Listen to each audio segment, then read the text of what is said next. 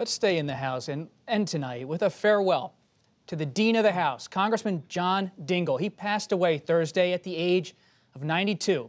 The Democrat from Michigan was the longest-serving representative in U.S. history, spending nearly 60 years in the chamber. Dingell, a veteran, served in the seat previously held by his father. He twice chaired the powerful Energy and Commerce Committee. He is survived by his wife, Debbie, who holds the House seat he once held. Dan, you've covered Dingell for a long time, the late congressman now.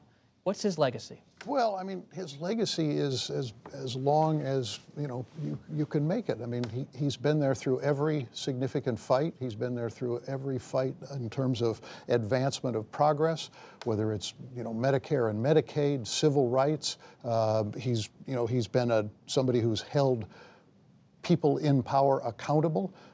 He's run any number of investigations. I mean, he's just been there throughout the whole modern history of the United States. And when you look at that, there's basically almost no one who's had that combination of longevity and impact that John Dingell has had.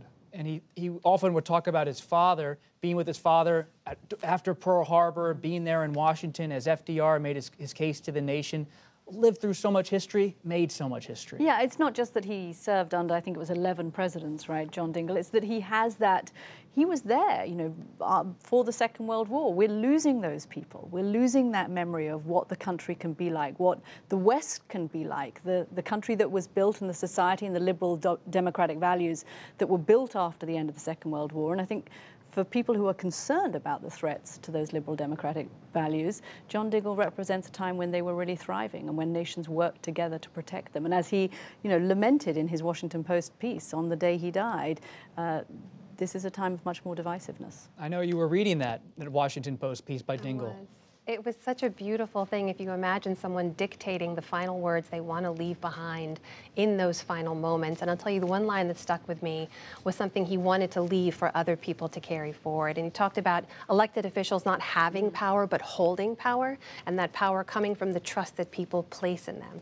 And one of the last lines that he wrote in there was about how he prays to God that will all of us, not just officials, but all of us as Americans and participants in this great democracy, find the wisdom to recognize the responsibility we hold. Susan, he was a man of powerful words. He was also a lot of fun to cover. I remember so much fun to cover. We used to stake him out. He'd have that scooter with the Dean on his scooter, the license plate that said the Dean on it. Pretty cool. And he was a man who enjoyed the House, a man of the House. He was an original. He was an American original. When I first came to the Hill after the 2002 elections and I started covering John Dingell, Republicans were trying to pass the Medicare Part D bill. And Dingell is in the minority, and he went to them and said, you need to invite me to your meetings as you write this bill. And they said, why would we invite you? You're not going to vote for it. And he said, you're right, I'm not. But and he quoting LBJ, he said, you'd rather have me inside the tent looking out than outside the tent looking in. We'll clean that up a little. And they were right. He didn't vote for it, but he did help them write it. And I think it was proof of a time when you could be both an unabashed partisan and a good legislator. And those two things don't have to be mutually exclusive, even though they increasingly feel that way now. And he became a Twitter star. He became a Twitter star. You can still be relevant into your 90s in social media and in politics. And that's a good legacy to leave behind. And wickedly funny. Yeah. Yes. Wickedly funny on Twitter. Yeah.